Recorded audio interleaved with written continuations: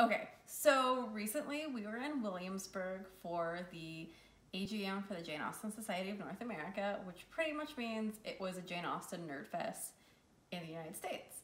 And as all proper Austen events do have, we went to a ball. It was amazing.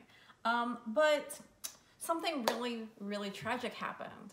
I realized right before we went to the ball that I didn't have anything for my hair. So what was I gonna do?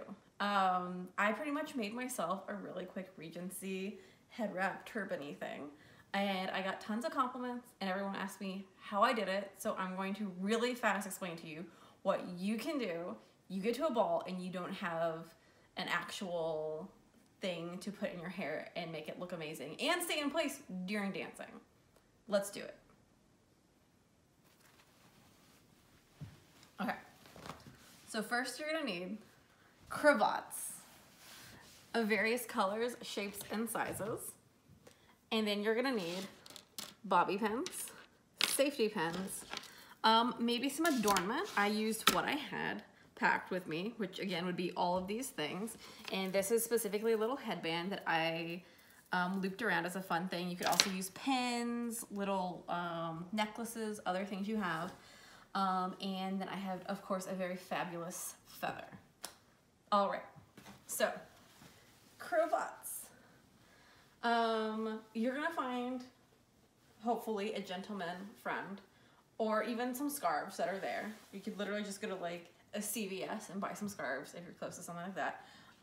Find some scarves or cravats that are around the same length. And we're gonna do magic with them. So I chose these when I was at the ball or getting ready for it because it matched my dress. So these are two lovely silk cravats. They have amazing texture, and they're pretty much the same length. So what I did was I pulled them together and I let them have a little bit of leeway where one could be a little bit longer than the other, and I'll show you why in a second. But I very roughly started spinning them. So you can see that's a little stripey thing going on.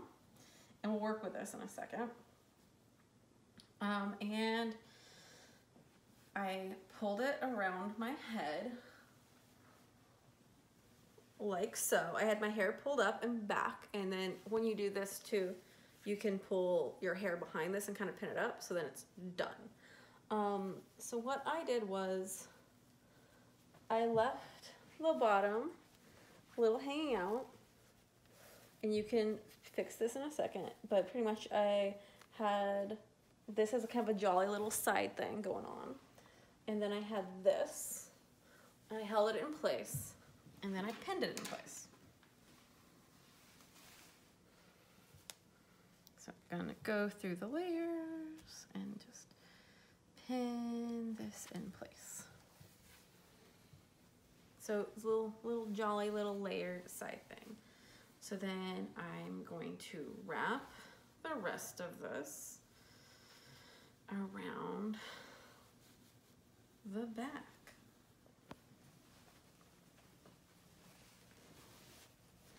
And then I tucked this end in here.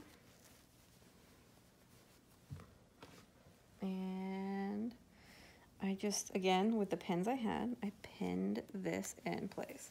Now this isn't gonna be perfect. It's probably gonna come a little bit apart as you go, but it's a start. So we have this nice little jolly head wrap, right? But it's Regency era, so like you have to make it a little bit crazy. So I took this little pearl thing. You can take any necklace, any kind of weird dangly thing that you have, and I just did a very simple loop like so.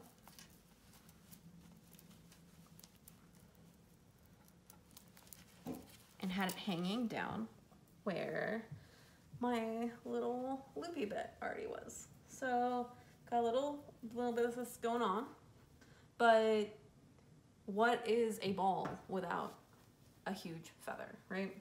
So I took this and I kind of wove my feather in a little bit so it'd have a little bit of structural integrity because it's curved just like the little Regency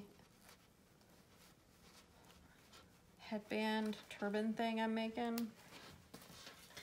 All right, so I have my pearls, I have my cravats, and now I have a jolly little headpiece, right?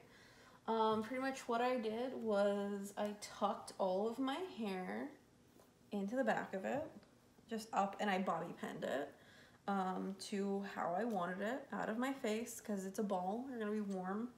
It was dinner in a ball, so I needed to keep everything out of my face. And I just tucked it, bobby pinned it. I made sure that I bobby pinned a few points of this into my hair. But otherwise, that's it.